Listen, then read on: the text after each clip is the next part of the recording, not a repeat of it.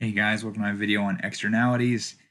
This video doesn't have any math in it. It's designed to be pretty entry level. We're just going from a supply and demand graph.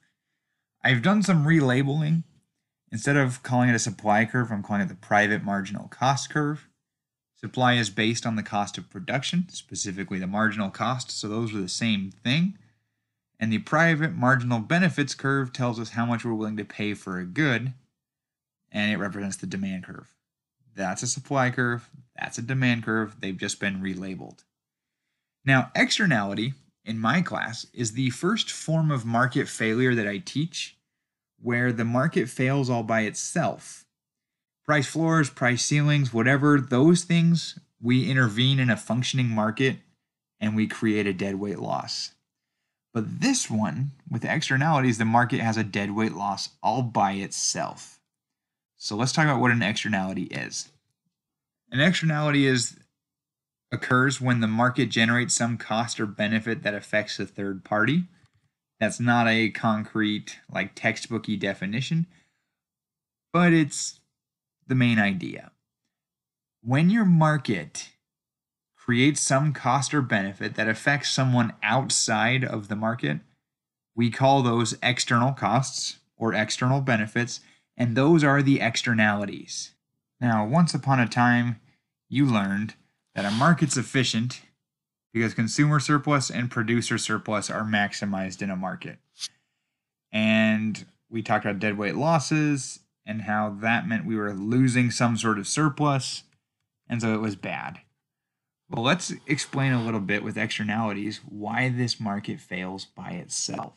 You see, in perfect competition, all costs and all benefits are accounted for, and the market quantity occurs when the private marginal benefits equals the private marginal cost, or when the supply meets the demand.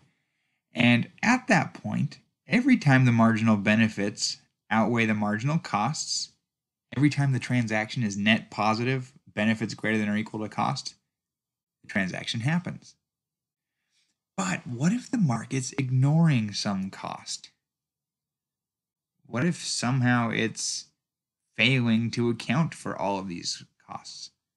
So let me give us a little bit of a framework for thinking about this, and I'll give a couple of examples.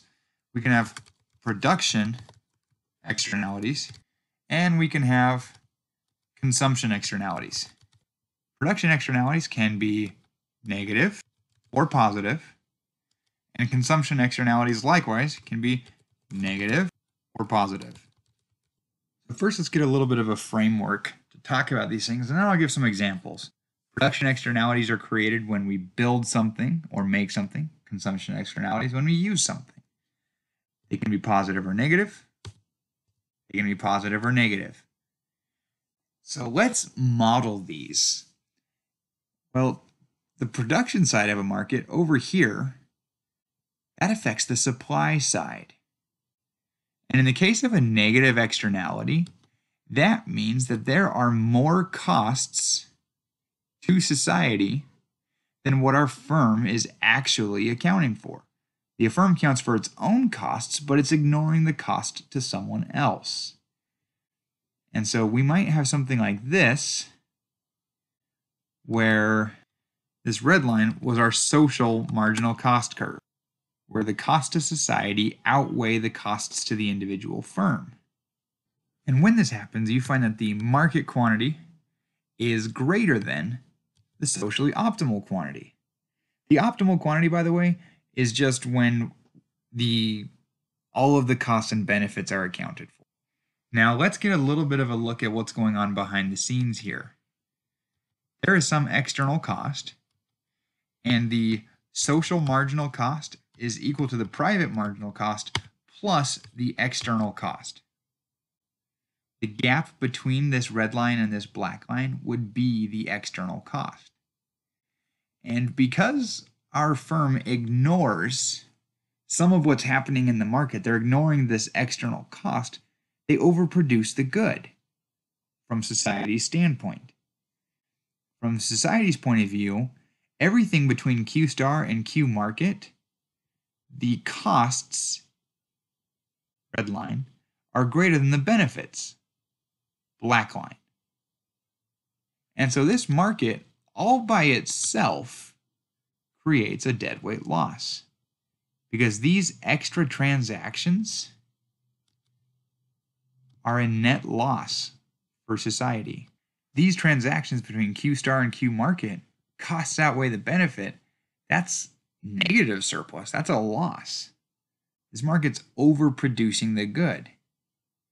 Now, in the case of positive production externalities, the opposite can happen.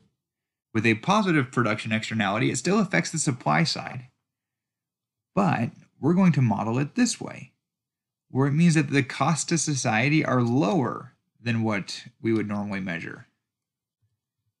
It means that the firm is ignoring some cost reduction or some help that their product could be doing for others.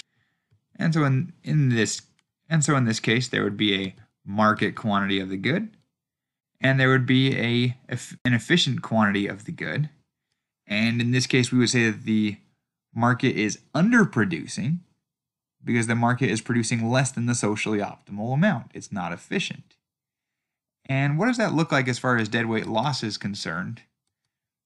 Well, there's this Q star, and there's this market quantity, and between these two quantities, we got this range where the benefits of a transaction outweigh the costs. And that means that there's going to be a deadweight loss. In the negative externality, we were overproducing a good, producing when the costs outweighed the benefits. But with a positive externality, we underproduce the good because we're missing transactions where the benefits would have outweighed the costs. Now, the consumption externalities, we can make similar arguments, only the consumption is on the demand side, so it can affect the benefits to society of an action. Negative consumption externalities, we would model something like this, where the benefits of consumption are less than society was thinking. But there's the optimal quantity, there's the market quantity. Positive externalities would mean that there's more benefits than the individual thinks.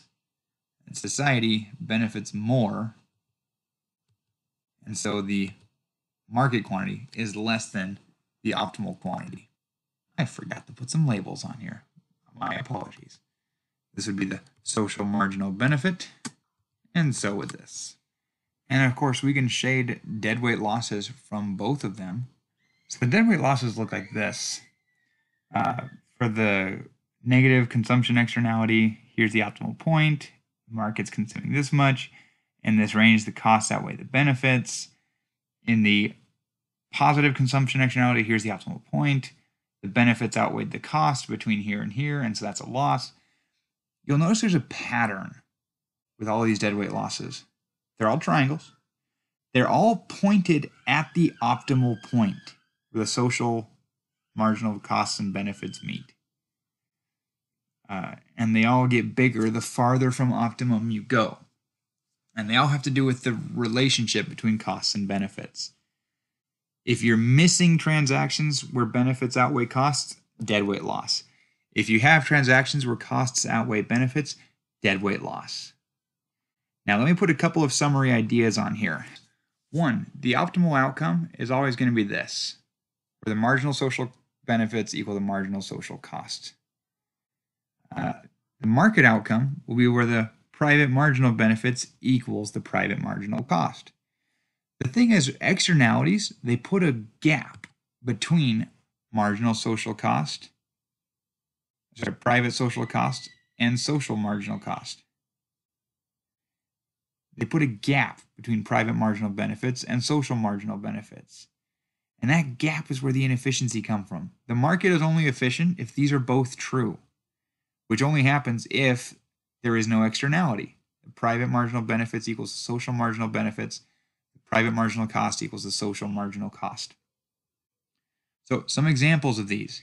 With your negative production externalities, anything with pollution or too much noise or whatever, there's a cost that the firm doesn't feel that's affecting someone else.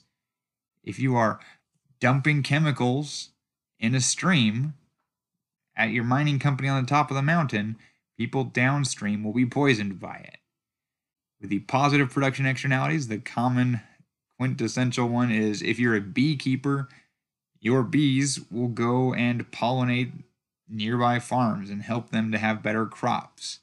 In both cases, those are costs and benefits that we don't really think about on our own bottom line. And so a market will choose an inefficient quantity of production. In the case of consumption externalities, a case of a negative one would be if I like to cook reused tuna sandwiches in the microwave at work, I make everything stink. My consumption creates a stink that everyone else has to deal with. Another one is just if I drive my car too fast, I make everyone else less safe. There are positive consumption externalities as well, where my consumption can make things better for someone else.